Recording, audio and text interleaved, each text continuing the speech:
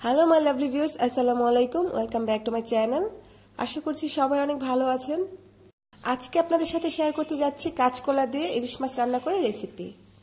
যারা আমার চ্যানেলটিতে সাবস্ক্রাইব করে রেখেছেন তাদেরকে অনেক অনেক ধন্যবাদ, আর যারা এখনো পর্যন্ত সাবস্ক্রাইব করেনি তারা সাবস্ক্রাইব করে অবশ্যই আমার পাশে থাকবেন।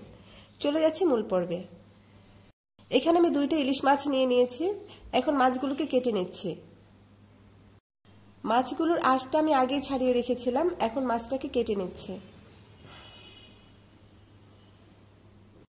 এখানে আমি 2টা মাছ নিয়ে নিয়েছি, আর তার থেকে একটা মাছ আমি কাঁচকলা দিয়ে রান্না করব, আর আরেকটা মাছ আমি রেখে দিব ভেজে খাওয়ার জন্য। মাছ ভাজার ভিডিওটা আমি আপনাদের সাথে অন্য কোনো সময় শেয়ার করে নেব। মাছটা কাটা হয়ে গেলে সেটাকে ধুয়ে নিচ্ছি। মাছটা ধোয়া হয়ে গেলে সেটার ভিতরে লবণ ছিটিয়ে নিলাম, আর লবণ দিয়ে মাছটাকে মেখে আমি কিছুক্ষণ রেখে দিচ্ছি। কাঁচা কলাটাকে খোসা ছাড়িয়ে কেটে নিয়েছি, আর তার উপরে হলুদের গুঁড়া দিয়ে দিলাম। এভাবে মেখে 5 মিনিট রেখে দিব। দেন এটাকে গরম পানিতে একটু সিদ্ধ করে নেব। এতে করে কলার যে কষটা থাকে সেটা চলে যাবে।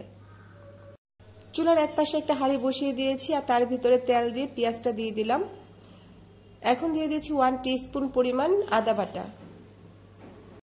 দিয়ে দিচ্ছি অল্প পরিমাণ পানি।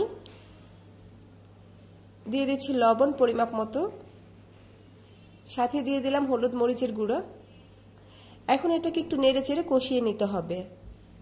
দিয়ে দিলাম কাঁচা মরিচ। এখন একটু নেড়ে চেড়ে দেন মাছগুলো দিয়ে দিচ্ছি।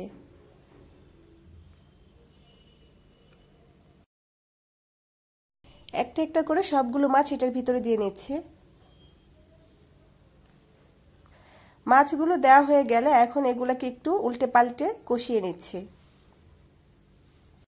5 মিনিটের মতো এভাবে নেড়ে চেড়ে মাছগুলোকে কষিয়ে নিচ্ছি।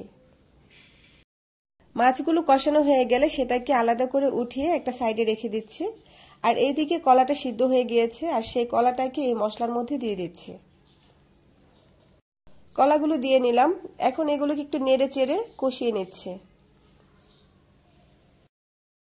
এভাবে নেড়ে চেড়ে কলার সাথে মশলাগুলো মাখিয়ে নিতে হবে। মশলাগুলো মাখানো হয়ে গেলে এর ভিতরে দিয়ে দিচ্ছি পরিমাপ মতো পানি। পানিটা দেওয়ার পর আবার একটু নেড়ে চেড়ে দিচ্ছি। দেন 5 মিনিটের মতো রান্না করে নিচ্ছি।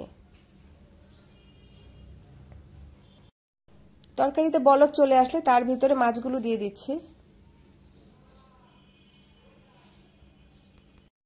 একটা একটা করে সবগুলো মাছ দিয়ে নিচ্ছি, আর মাছটা দেওয়ার সময় খুবই সাবধানে দিতে হবে যাতে করে মাছগুলো ভেঙে না যায়। এভাবে বেশ কিছুক্ষণ নেড়ে চেড়ে একটু রান্না করে নেব। তরকারিটা হয়ে আসলে তার ভিতরে ধনিয়া পাতা দিয়ে চুলা থেকে নামিয়ে নেব। চুলাটা বন্ধ করে আমি তরকারিটা নামিয়ে নিলাম। সো ভিউয়ার্স, তৈরি হয়ে গেল কাঁচা কলা দিয়ে ইলিশ মাছ রান্না। আশা করছি আমার আজকের রেসিপিটা আপনাদের কাছে অনেক ভালো লেগেছে। যদি ভালো লেগে থাকে তাহলে অবশ্যই আমার চ্যানেলটিতে সাবস্ক্রাইব করবেন, লাইক করবেন, আর বেশি বেশি করে শেয়ার করবেন। আর আমার রেসিপি সম্পর্কে যদি কোনো কোশ্চেন থাকে তাহলে অবশ্যই আমাকে কমেন্টস করে জিজ্ঞেস করবেন। আজকে এই পর্যন্তই। নেক্সট টাইম নতুন কিছু নিয়ে আবার চলে আসবো। সে পর্যন্ত সবাই ভালো থাকেন। আল্লাহ হাফেজ।